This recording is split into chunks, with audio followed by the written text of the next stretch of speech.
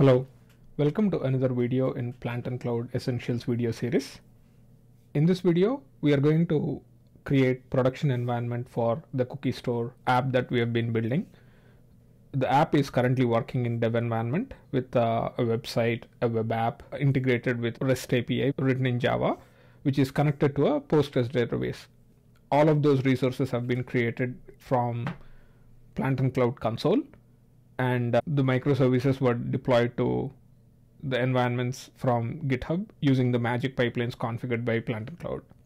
So now that the app is successfully running in the dev environment, we want to promote the app into production environment. So let's see how we can accomplish that on Planton Cloud console. So the goal is to create production environment by cloning dev environment. The steps to accomplish this goal are clone dev environment, and then we will explore the resources created or cloned by the clone operation. We'll have to update the deployment config YAML files in the Git repositories to create separate configuration for dev environment and production environments. And then we'll have to update the magic pipeline in order to be able to have the GitLab workflow jobs deploy the microservices to the new production environment. We'll also have to update the database password in the secret, and then finally test the microservices after they're deployed to production. So the first step is to clone dev environment and explore the cloned resources. So to do that, we'll go to console, click on clone, change the environment name, disable build engine flag, and then move on to exploring the cloned resources, which are standard endpoints, Postgres database, product secret, and microservice deployment environments. We are on console, and I chose web shop as the product. Now we can go to the product environments, and then there is an option to create a clone from this environment. And when you clone product environment, if there is a database in dev, a new database gets created in production, and if there is any endpoints created in dev, those endpoints will be created in prod as well. We are going to clone, but we are going to give it a new name called production, and this is going to be production environment. And we are going to use the same Artifactory instance, and everything else will remain the same except that this is not a build engine environment. And click create. And because production is cloned from dev environment, we should be able to immediately see new endpoints get created. So as you can see, we already see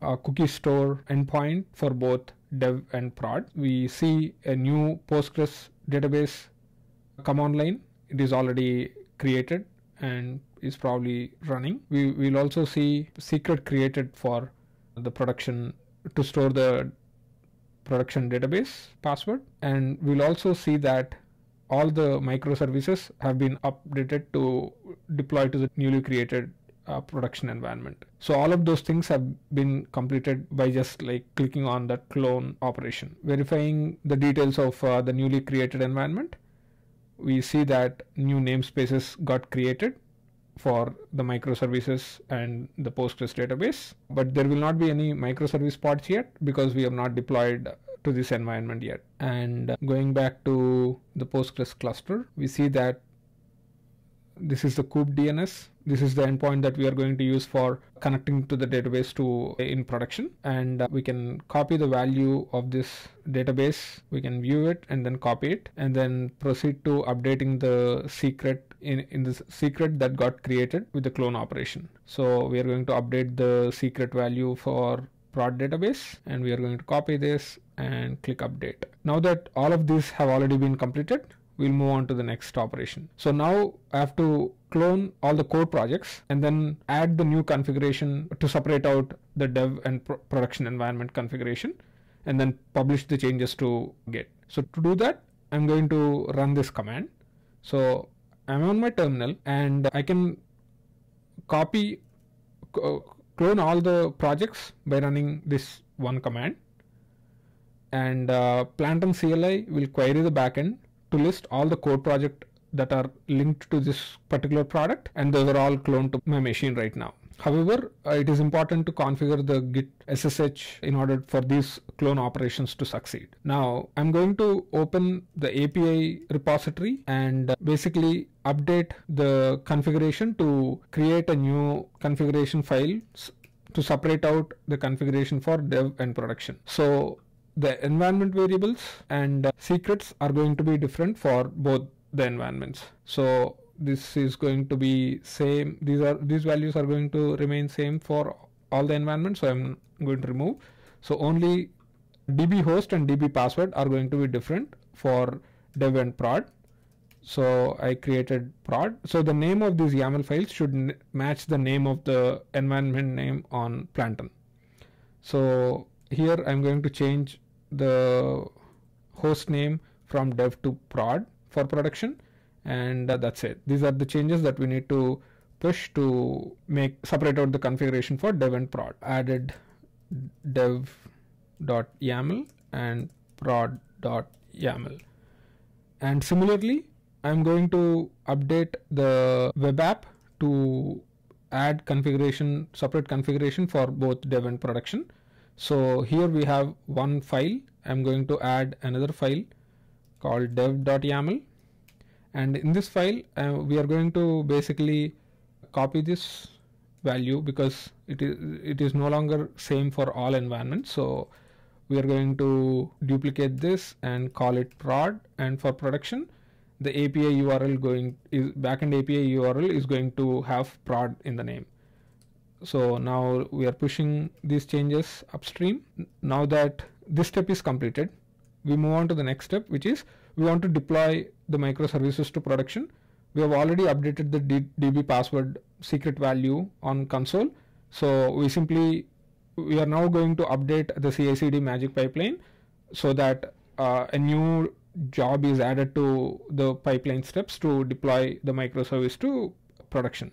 So we go to the console and we navigate to the microservices, and for each of these microservices we simply click on update magic pipeline, and now because there is an additional environment for each of these, we will see updates on the Git repository. So we just updated the website, and a new commit was recently made, and as you can see, new files have been added to deploy to production. And we are going to repeat this process for the remaining two microservices and this one as well. Now all three pipelines should have magic pipeline running. GitHub Actions should have been running for all the three microservices now. So if you go to, we see that build is running for the three projects. We'll wait for the build and deployment steps to complete for all the three projects: website, backend API, and web app. And finally, once these are completed, we are going to test that the app works in production. Okay, so all of the deployments for both dev and production have been completed on GitHub for the app, API, and website. So we can proceed and check the production URLs to see if the same versions of the microservices are accessible via production endpoints. So the website works, and then we can navigate to the app, so which is cookie store app main.prod. So we see the app, and then for the API, it's going to be the same endpoint except API. So all the three endpoints are working without really putting in a lot of effort. We got a new environment, including the database, all the microservices deployed to production. All right. So all of that environment cloning happened so quick. So I want to use an infographic to help you better understand what happened in the last few minutes while we were trying to clone dev environment with a goal to create the production environment.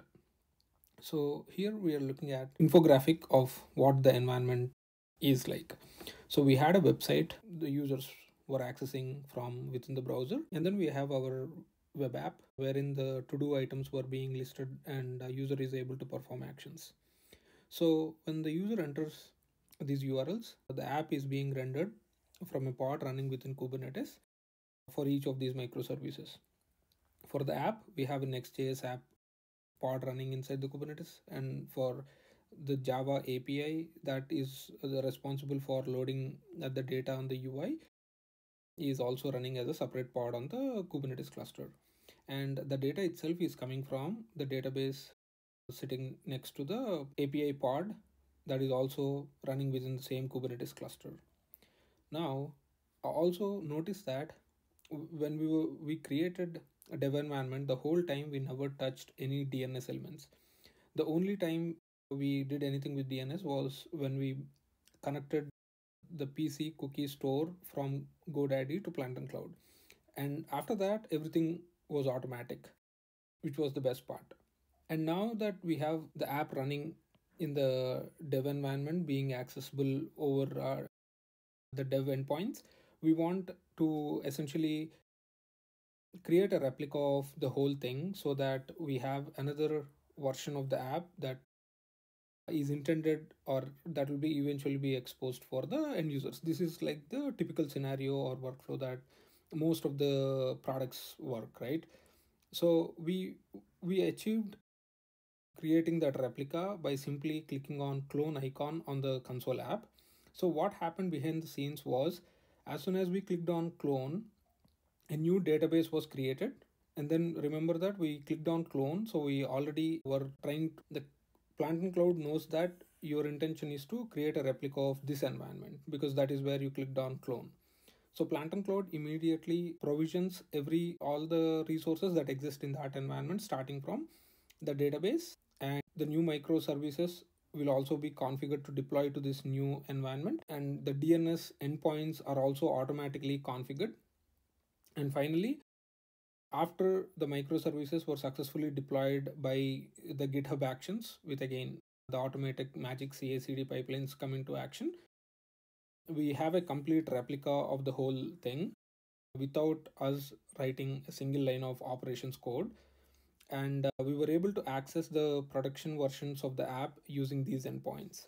So essentially, when you put in this endpoint, you are being directed to a different pod running either on the same Kubernetes cluster, depending on which hosting environment was chosen for the production environment. It is totally possible that Planton Cloud allows you to put your production environment in one Kubernetes and dev environment in one Kubernetes cluster, or if you choose to, you can run both on the same Kubernetes cluster.